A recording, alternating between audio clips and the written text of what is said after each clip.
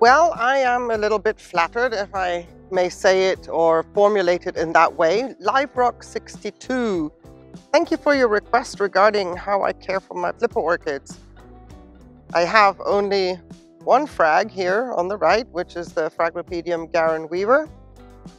But I brought out some other examples that I want to share with you because they're kind of different with everything else that I have. I don't have much experience growing slipper orchids, especially now. Let me just say, for the last 2 years, I've tried to see how they would do for me in my climate and also in Leca, because all I've ever seen is them growing in organic media. So for me, it was just a test and say, look, this is how I want to grow my orchids. Let me get a few, starting with the American hybrid. I believe that this is it. It's never bloomed for me because I got it off the rescue table, and what a sorry state it was in. But having said that, I wanted to say, okay, I will have my setup. This is the media I want to grow in, and I'm gonna then expand on a few more if I can see how one is doing. Now, this is not to say that they're all going to do well in this setup, or you may have to adapt a little bit simply because there's different structures and different way the leaves are set up, and especially the apex. But let me just talk about what I do, and maybe there's something in there that is helpful and can be of use to you in your collection and anybody else that's watching. So thank you very much for clicking on this video. I really appreciate it. Again, slipper orchids and I have a history of 2 years. So what I'm going to share is what I've been doing in the past 2 years, as well as what I've done wrong.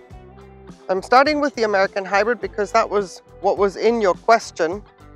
And again, assuming this is it, but I'm 90% sure it is. I have found with my American hybrid, it has a lot more tolerance of light than I gave it credit for to begin with. Its light levels are extremely high. And I know that, and I've noticed that, because when I forgot the angle of the sun where it lives, and the angle of the sun was hitting it, and I only realized afterwards, I would touch the leaves with the sun still on it, and the leaves were cool. And when the leaves are cool, that means that they are actually not taking on board that heat and are able to tolerate that light. And the leaves never burnt. They were, if I had put a fowl as a contrast, if I had put a fowl in a similar situation, I'm sure I would have got some blemish on the fowl leaf, maybe not have singed it completely, but the leaf would have heated up. The American hybrid, the leaves got a little bit warm, but not heated up. It was really strange because the amount of sun for the time of day and how long it was on the leaves, it should have been quite hot in comparison, for example, to a fowl.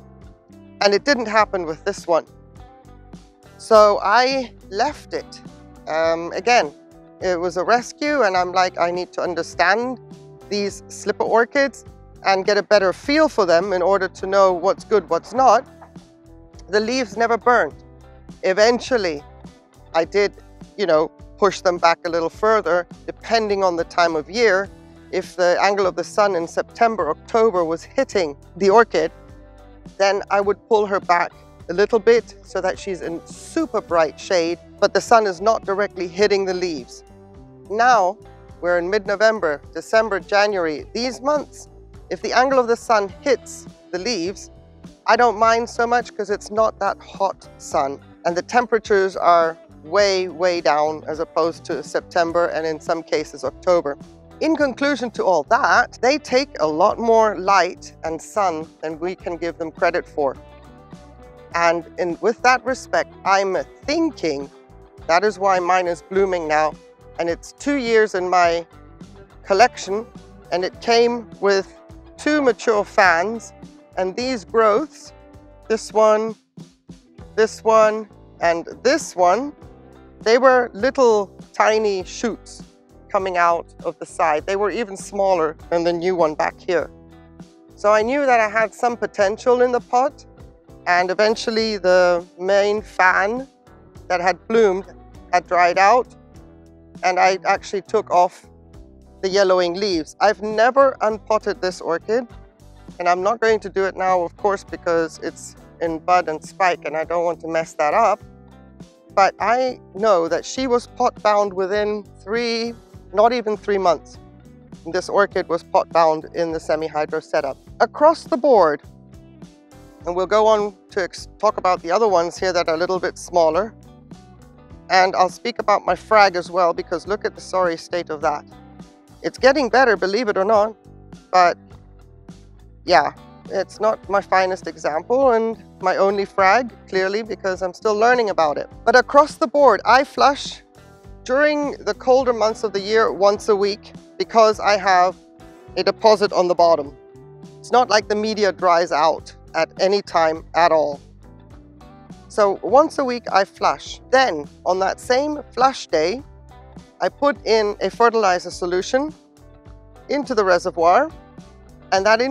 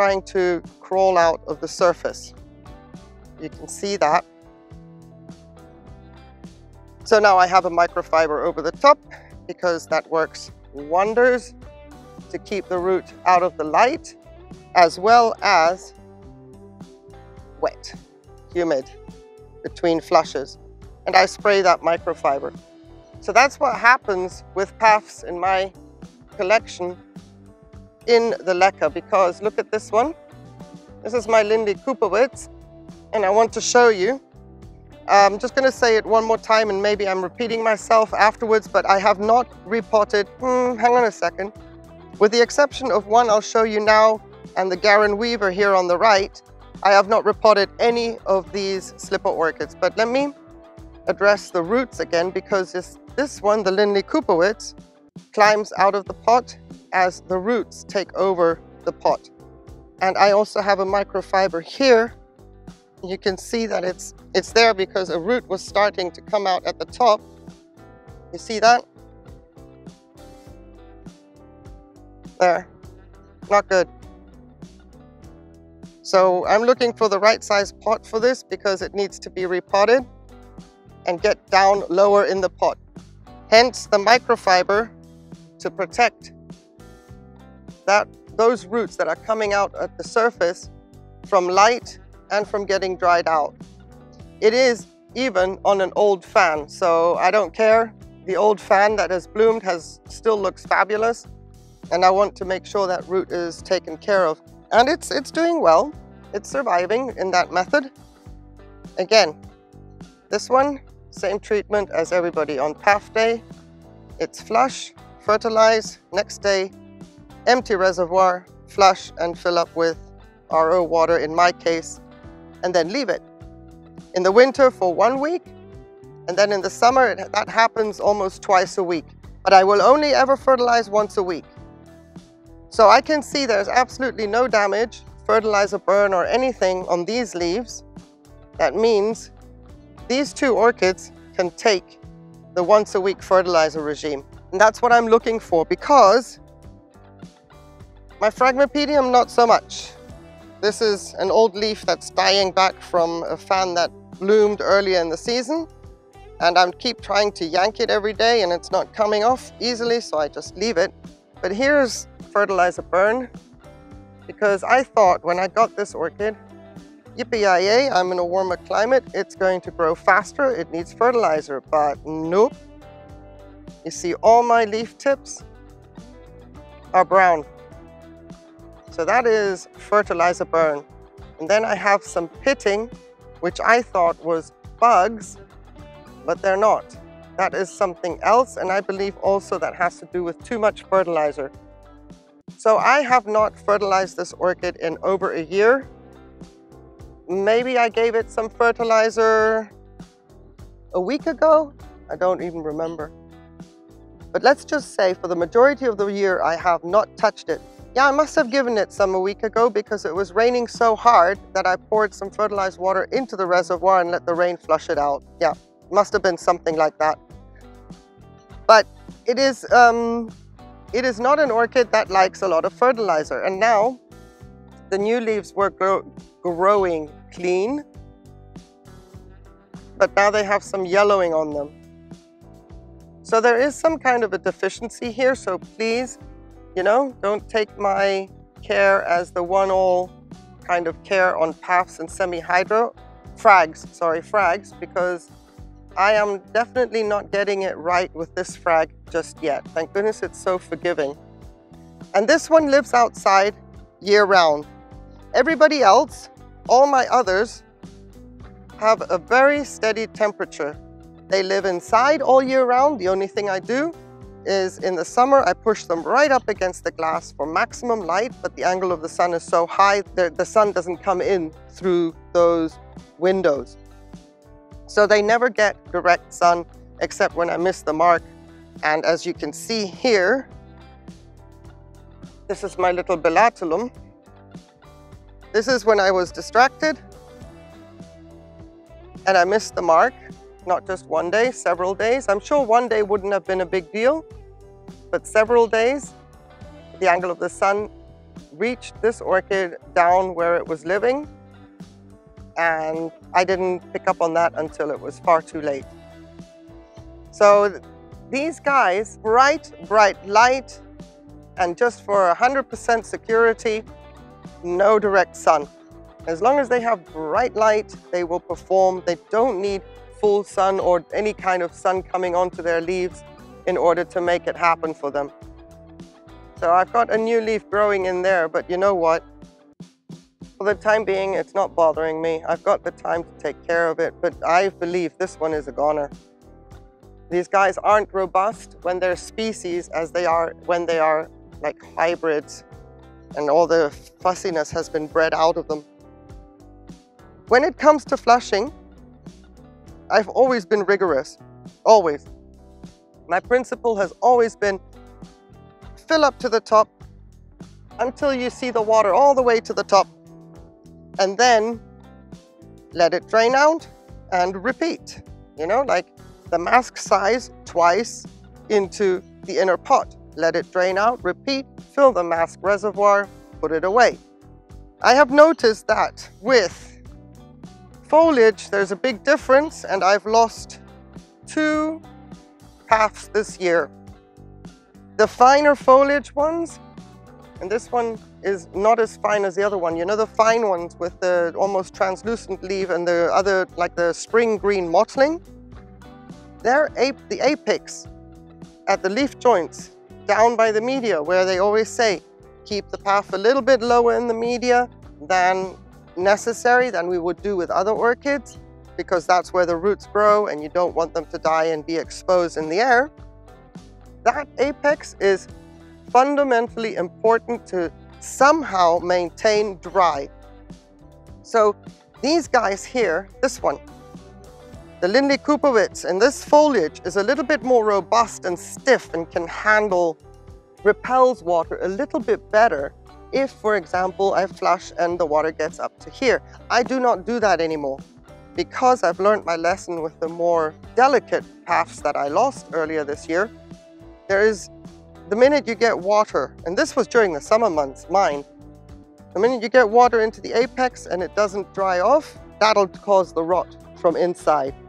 And funny enough, that even happened with my dry top layer. So I have become very conservative about how I flush. The point is not to, you know, let the water level rise to the top and then go all the way down. The point is to aerate the roots, never mind whether I get the water level to rise and lower. Just aerate the roots, you know, 2 masks, aerate and move on, let it go. Because I always thought with my dry top layer there would not be a problem, but clearly with the more delicate leaved 𝒂𝒂𝒄𝒉𝒂𝒃, it is very, very important that the top of the apex in there is maintained with as little as water in the leaf joint as possible. So very conservative flushing with all my slipper orchids, and that is what I learned this summer after having lost the delicate ones, because I was asking myself, why did I lose 2 𝒂𝒂𝒄𝒉𝒂𝒃s, never mind the sun one, and everybody else is doing great? What's that all about? And then I recognized it was the 2 with the most delicate foliage. Here's my 𝒂𝒄𝒉𝒂𝒃 Iona. Same thing as well. The foliage is very, very delicate. It feels sturdy, but the leaf apex is so tight, and this one is so vigorous that it, you know, creates multiple fans over and over, even prior to having anything die back. So this is danger city for flushing and being a little bit too aggressive with the water. This is not good at all. And I am very concerned, for example, about my flower spikes here, especially because I have not been fertilizing as much as prior. So I'm wondering if I'm even going to get long flower spikes the way I did last year up to here. Because last year I was like, I used to leave fertilized water in the reservoir. And then I saw leaf burn coming. This is sun damage, but I saw leaf tip die back on some of my older leaves that have now died off. There was like a burn just like on the 𝒂𝒏𝒈. And that is fertilizer burn, leaf tips. So I've been very hesitant with being so aggressive regarding my fertilizing and keeping fertilized water in the deposit. Will it affect how the flower spikes grow? Will they be stunted when the bud opens? We shall see. But that is the learning curve, and that's why I said in the beginning I'm flattered you wanted to know how I care for mine, because, well, oops, it's still a learning curve. And I can only tell you what I've noticed and recognized in the past 2 years about these guys. For the time being, I have them under my blurple lights, and these are really like short. So if the blurple lights are somewhat, you know, up here, kind of like a height, but they are right underneath the blurple lights. They are not away from the line of fire, and I have them all lined up on the bottom row, as you saw in the video of my dining room tour. So light levels, for me, I am astounded. I never thought they needed much light at all, and I think I was proven wrong. Direct sunlight is a definite no-no, but a lot of bright shade is absolutely a yes. And for flowering, possibly a must. So maybe if you put your American hybrid a little bit more into a more lit up area, I don't know how or where it's standing, and so forgive me for that, but I'm saying maybe it is only a light issue, because it sounds really, really healthy from what you told me in the comment.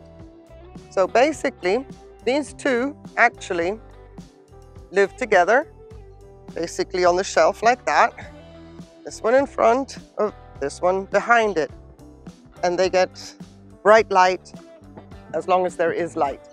And now with the days getting darker earlier, they get the residual light of the blurple lights. But that's fine because they've had good light all day long, so the last 2 hours is not that big a deal. Whereas the other ones are now also in that blurple light. So I think, oh yeah, temperature. Let me just define the temperature. It's my general temperature, for example, in winter, indoors, because these don't go outside, minus the frag. My indoor temperatures go as low as 16 degrees Celsius because I don't use a heater and I do not use a humidifier. If I want to take the chill out of the air of my dining room, just there's sort of a chill in the air when it gets really cold, it'll be 16 degrees with a nip in the air. I will put up candles. Yes, I have a centerpiece for a dining table that I put big candles on. And then I light the candles for my orchids, and that takes the bite out of the air. But I don't use a heater or a temperature regulator. So minimum is 16 degrees. And then of course in the summer, the maximum can be whatever it is. I mean, I've had hot winds blow in up to 40 degrees. Very, very rarely, and not, over weeks extended. But it can get pretty hot. But at that point, the only extra humidity they get are the humidity trays in that area where they're stood. I don't do more than that.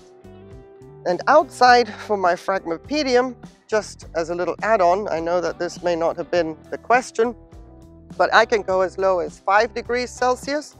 And then in the corner where it lives in the summer, in perma shade, it can be like 30, 32 degrees. And all I do with that one is just keep pouring fresh water through it when it's not raining. And twice a week, yeah, about twice a week. And I don't care winter or summer when it comes to this Phragmipedium. I just have my bucket, whatever I've got left over. And before I refresh the bucket and make a new, just plain RO water bucket, it always gets the remainder of what's in the bucket. So it can happen 3 times a week, twice a week. And then even when it rains, I let it rain on it. So it's like a constant cycle of water and water. So we got the temperatures light. I did the fertilizing. I would say very, very carefully flush. If there is a danger in this setup, in my opinion, very, very careful flushing technique. Pour around the orchid. Do not let the water level rise. I don't know how you flush your other orchids, but I'm normally like the one, water level all the way to the top and let it drain. And then the second load goes in while the first load is still draining through. So I'm pretty radical when it comes to flushing. I have not done that with these guys since I lost the other 2 more delicate ones. I just don't want to risk losing more. Silly things like sun, that happens. Oh well, move on, live and learn. But the flushing is the same thing. That's my biggest factor when it comes to how can I kill a slipper orchid in semi-hydro. And that is, for me, the flushing technique. I think I've covered everything. If not, woohoo, we have the comments down below. More questions are very, very welcome. And I can't believe I just spoke 25 or 26 minutes on the subject of slipper orchids when 2 years ago I was absolutely clueless. But hey, doesn't mean I'm totally clueless now, doesn't mean I know everything by now, but I just gave you a rundown of what I have found out, figured out, and how I am trying now to balance things out in order not to get my slipper orchids looking like this. Seeing as they're slow growers, that's going to take a long time to make the leaves look nice. All right. Well, I hope that helps. That kind of maybe answers a question or resonates with you or supports a thought, supported a doubt that you had, anything like that. That maybe you thought you were doing it wrong, and here I am yapping away and you're going, ah, I'm doing that too. All right. So either way, I hope that this was useful and of some help. I really appreciate everybody who's watched this video. Thank you so very, very much. Have a wonderful day. Take care. Bye.